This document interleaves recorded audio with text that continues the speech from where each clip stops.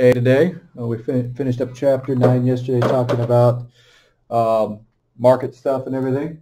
Today we'll and the changing concepts in the United States over the economy and Western population a little bit. Today we're going to talk about the vigorous political changes and democratic changes that will occur on the age of Jackson.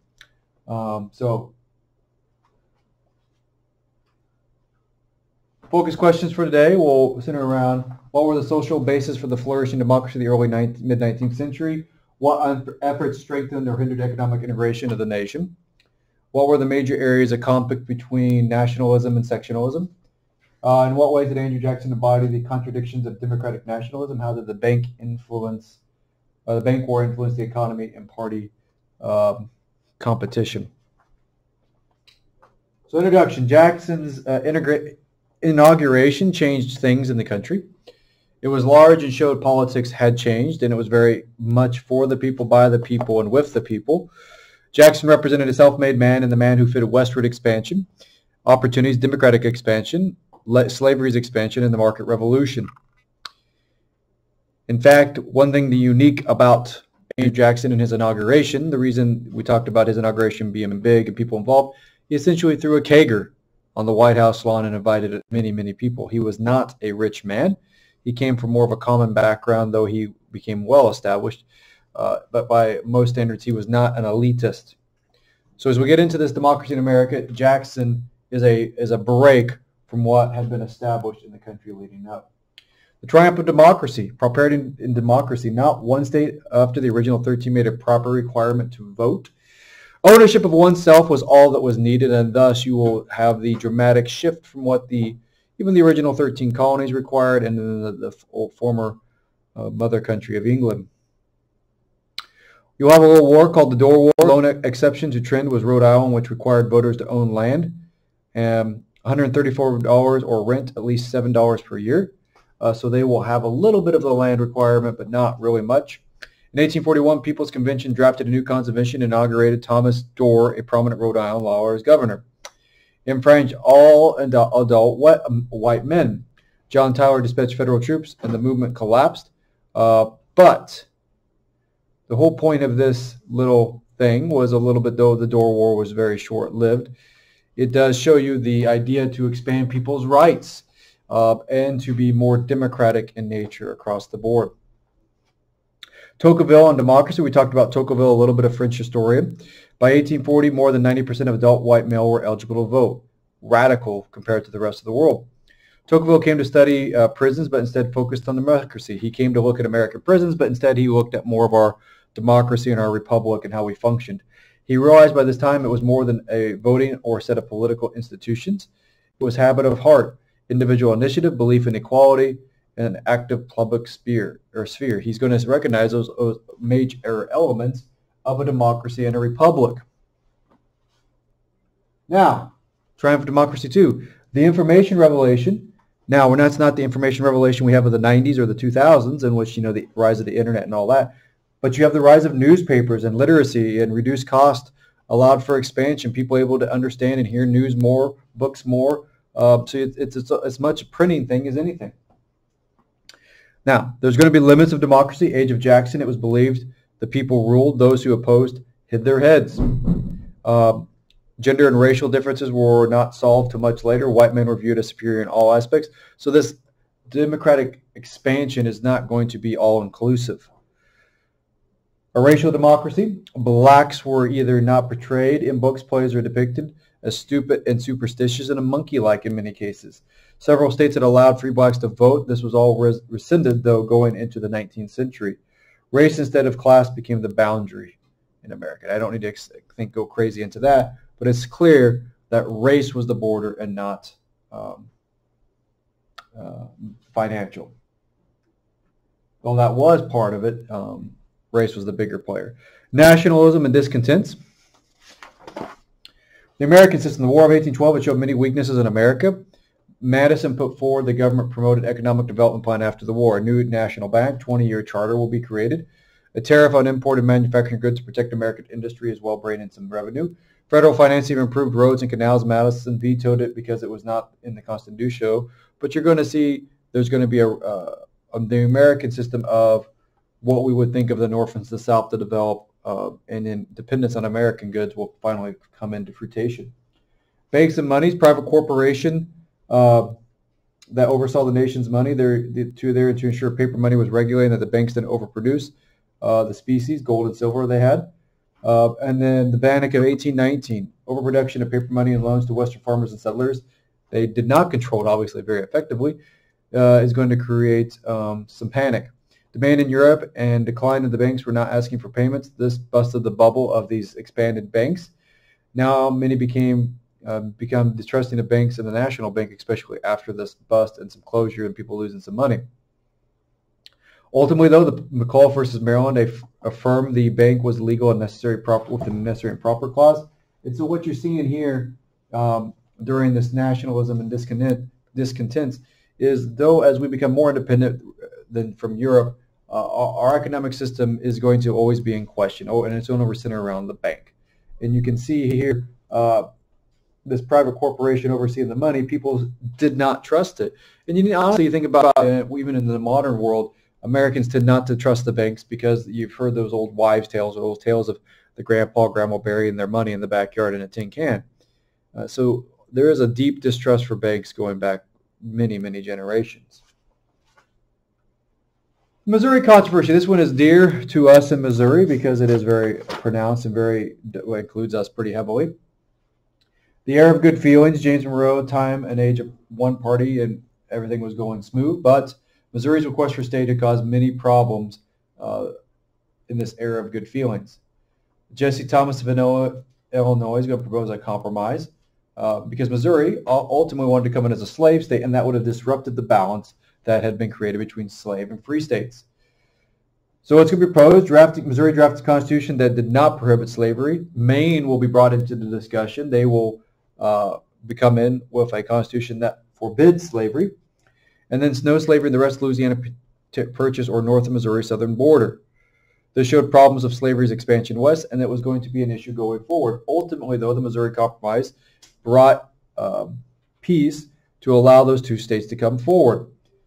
Jefferson stated, life is a fire bell in the night, awakened and filled me with terror. I considered all at once the knell of the Union, or the knell of the Union, meaning slavery was going to be a problem. This was a piecemeal. They knew this was not going to be a permanent solution. This was to get by. Though Missouri enters in 1821 as the 24th state, and Maine will be amended as well, this shows the path west is not going to be easy. Nation, section, and party. The United States and Latin America wars of independence. Between 1810 and 1822, Spain's Latin American colonies rose up in rebellion and established their own independent nations. Monroe administration became the first government to extend diplomatic recognition, and we're going to also get what's called the Monroe Doctrine in the next part, which was 3 principles. The United States would oppose any further effort of colonization by Europe in the Americas. The United States would abstain from invasion in the European wars as a result, and Monroe warned of European powers not to interfere with these newly independent states. Basically, you stay in Europe, we'll stay in the Americas. And that will be the predominant thought for nearly 100 years in the United States, with only us really coming into conflict, coming into World War I. The election of 1824, growing sense of nationalism, but sectionalism ruled domestic politics. Andrew Jackson's popularity rested on his war hero status and his policy, not necessarily his policies. 4 candidates, none got majority vote, though Jackson was well ahead in the popular votes, meaning none of them were able to capture the states and the electoral votes enough to win. So this went to the House of Representatives when a clear winner is not occurred. Henry Clay gave his support to John Quincy Adams. Jackson labeled it as a corrupt bargain. Clay became Adams' Secretary of State. Thus, you can see where Jackson could say this is a corrupt bargain. You know, the Speaker of the House becomes now, or Clay, who was a congressman, ushered this deal, is now given a very prominent job. You can see how he could label it corrupt. Obviously, and also John Quincy was the son of John Adams, you know, politics connections there. So you can see where Jackson, an outsider, viewed this as a corrupt event. Nation, section, and party 2.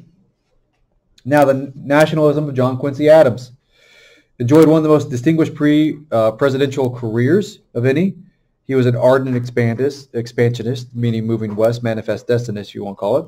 Clear vision of national greatness, and understood a broad sense of things.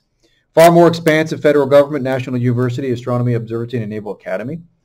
Spent more on internal improvements than those of his 5 predecessors combined, and enacted a steep increase in tariff rates in 1828. Basically, John Quincy Adams was very well-rounded, mostly because of his upbringing, but understood a great deal of many things.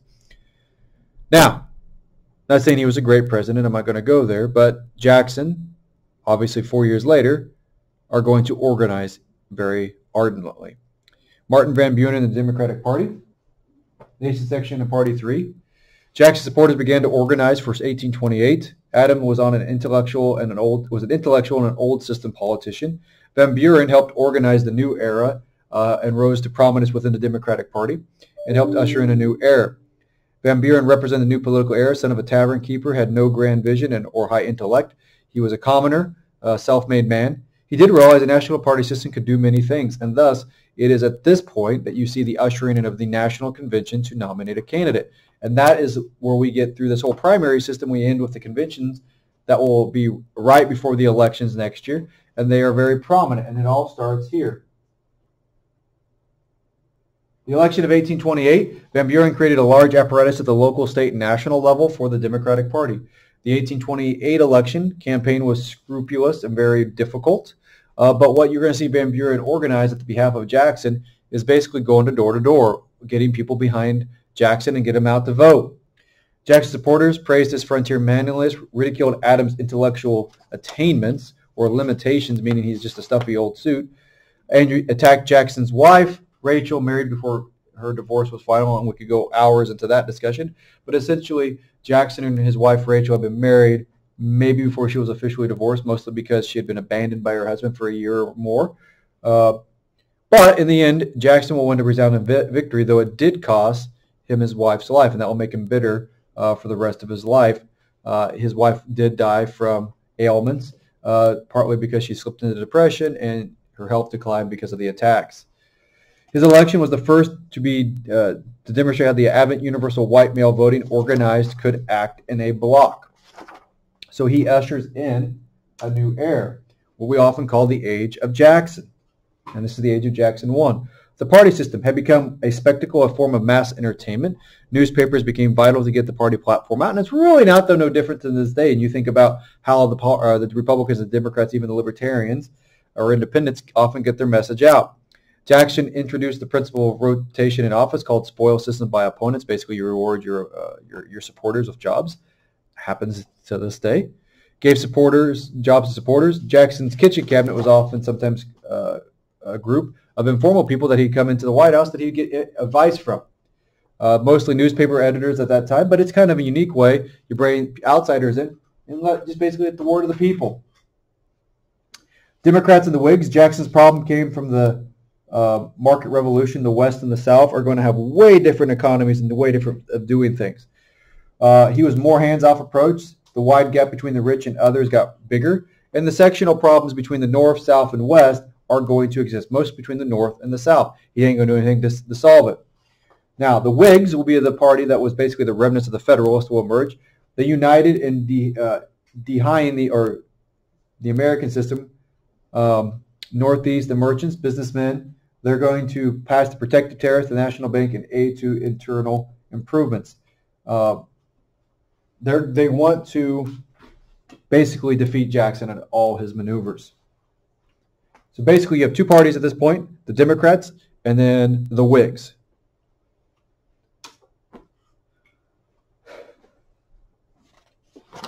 Okay, we're going to stop there for today, and we'll get into the Age of Jackson 2 tomorrow. You see that Jackson, basically the biggest thing with Jackson is, as he comes into office, there's the era of good feelings, yes, but then you're going to have the elections of 1824 in which, the people are going to be denied their initial president, because though he was leading the popular vote, electoral college and all that, went to the House of Representatives, you're going to see now, as Jackson is elected, he's going to make it more democratic for people to elect their candidates. But at the same token, Jackson also represented the first time for an outsider, someone who was not an elitist and a member of the founders and all that, to become president. And so That in itself would be pretty cool. Hey, this president's changing things. But as we'll find out tomorrow, though Jackson is a man of the people, he's going to make some critical decisions and arguably makes him one of the worst presidents in the history of the United States. And we'll get to that more later. Bye.